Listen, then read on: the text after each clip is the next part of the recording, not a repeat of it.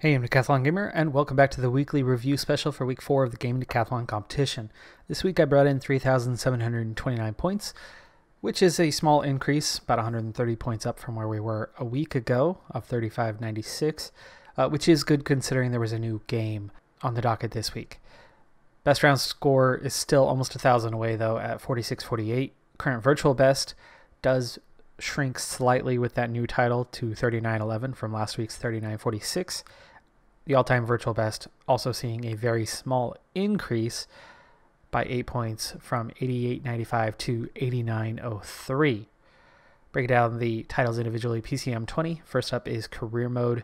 Huge jump in score this week, so that's why we were able to go up even though there was a new title. And that huge jump was because we just finished winning the Tour de France. What? Biggest race of the year. And we managed to win it with Pavel Rodriguez, who is only a second-year rider. He's already a 79 overall, but usually it takes an 80 plus to be a true contender for the biggest race on the calendar. But we pulled it off. Fitness peak through half of the race, objective for the entirety of the race. Tactically, we played it very, very smart. We gained time when and where we needed it, survived when and where we needed to, and ended up winning almost comfortably. It was a minute and a half, I think, in the end over second place and many minutes over third place.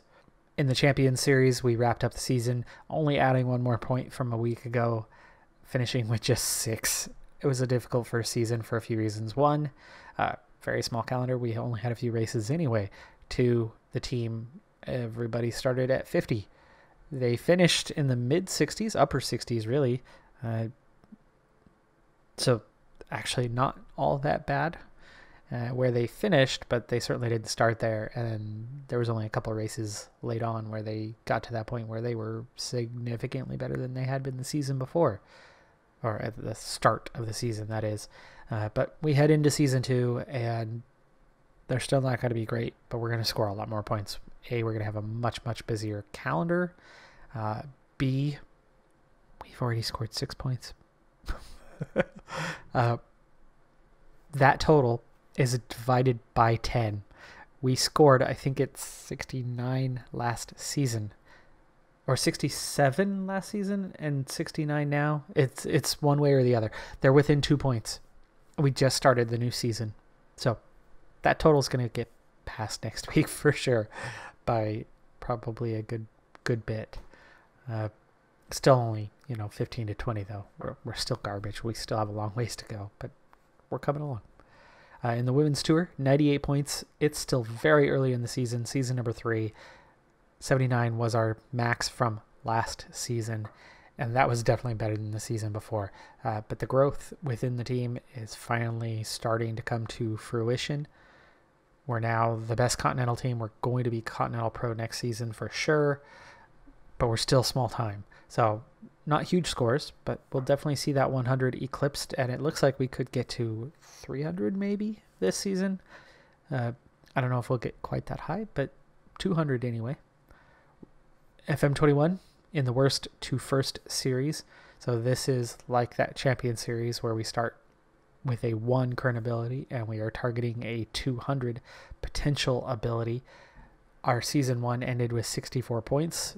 We are early season 2. We already have 60, or mid season 2. We already have 60, so we will pass that. And that's because we were able to get promoted in that first season. Season 2, we're actually finding quite a bit harder, and right now we're struggling to maybe have a chance at winning the league. We need some continued development. We just finished some huge upgrades. Facility jumped from a 1 to 6. Youth facilities from a 1 to a 6. Our coaching staff has improved. And from last season to this season, we went from part-time to full-time to professional status. And so our rate of development is improving. So hopefully, even though we're not doing great, we're close enough. And that as we see that improvement as the season goes on, it will hopefully translate into better results, and that we can do enough to win in season 2 as well. That's the goal. We might do it. In the 0 to Hero series, that's many, many seasons beyond where we're at in worst to first. And we're all the way up to the 5th tier now, so we're into the top half. but also having a challenge, a struggle. It's looking like, other than season 1, it looks like we could be facing a non-promotion scenario for the first time since that first season. From season 2 onward, we've been promoted every season, either winning the league or taking second and winning the promotion playoff. We might make the promotion playoff this season, but I don't think we're going to be a favorite to win it in any way, shape, or form. 270 points though. We continue to improve our total, but like I said, we could stagnate at this level for maybe one more year, and depending on if we lose players, it could be an additional year. But we have stalled out a little bit, and we need a few things to kind of happen for us to kind of get rolling again. In Gladiator Manager, that's our brand new title, just came out Thursday. So the game just came out Thursday. I got an advanced key, so I was able to record a little bit ahead of time. So I put the first video out right on launch. I put a second video out later that day. I put a third video out Friday, one Saturday, one Sunday. It'll start to back off a little bit. It won't be every single day, but next week I expect to have about 4 videos over the course of the week. It's a small title. It's independent. Eternity Games. It's a single developer with his first title, and for that, it's really good. It is a fun game. I'm really enjoying it, and I absolutely can see myself playing that one to the end. Hopefully the audience agrees with me and sticks with me, and that can happen. But it's a text-based tactical battle simulator of gladiators in the arena. You have 1v1, 2v2, 3, or 4v4. You play out a season. You're in a division against other gladiator teams. You have 10 teams in a division. You have 5 divisions. There's promotion, relegation. There's a cup system. You train your managers. You put them into the battles, and you handle the tactics within the battle on how that plays out. I've done my first 12, so first third of a season, first 12 matches, and have 9 wins in those 12 matches. The top 2 teams, though, are really, really tough, but the toughest team is on the verge of losing their edge. Really interesting contract system where you have 4 different types of background. Either you're a veteran champion, you are a citizen, free, got to get paid, sign on and salary, and you sign up for a year at a time on that one, and can be re-signed, potentially. Or the other 2 options are criminals or slaves. And they're a very, very different one. Criminal, you don't have to pay them, but you've got to serve their sentence. And when their sentence is done, they're gone. So if you take them on, you're kind of stuck with them unless they get wounded really bad, and then you're able to release them. And then with slaves, it's a similar scenario where you take them on. You do have to pay some money up front to purchase the slave, and then you're stuck with X amount of fights that they're going to partake in. They have to win X amount of fights, generally, and then they earn their freedom. Great contract system. Really like how that works. And there's a lot of unknowns. There's a lot of variables that go into picking new gladiators for your team. All of it adds up to a very interesting dynamic. Empire of Sin. This was the shock one this week. 746 points, only 8 points higher than a week ago. That was also the reason for that small change in the all-time virtual best. Still 10th overall, 4 points shy of 9th place Founder's Fortune. And it's not going to be moving up anymore. I'm done. I'm done with that game. I sensed that the end was near. Others seem to be sensing that as well because the audience rapidly dropping off. It's down to about 20 people per video, so there's just not a lot of viewership anyway. The fun factor is going away for me.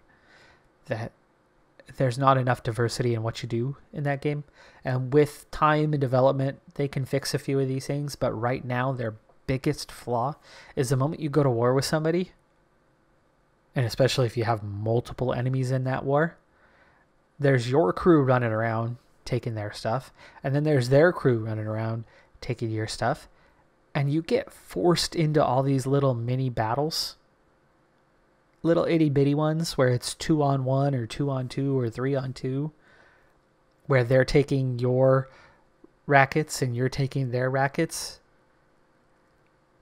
and you get locked into this cycle where it's just back and forth and back and forth, and there's nothing you can do about it, because every few seconds a next one starts, and then a few seconds later the next one starts. So you can't even go directly after their crew. You can't engage them directly with your crew to try to take them out. You don't even know where they're at, so you can't pursue them. You find where they're at because they attack a specific building and you know where that building's at, but then they're not there. And you go to try to pursue them there, and then all of a sudden they're clear on the other side of town 3 seconds later.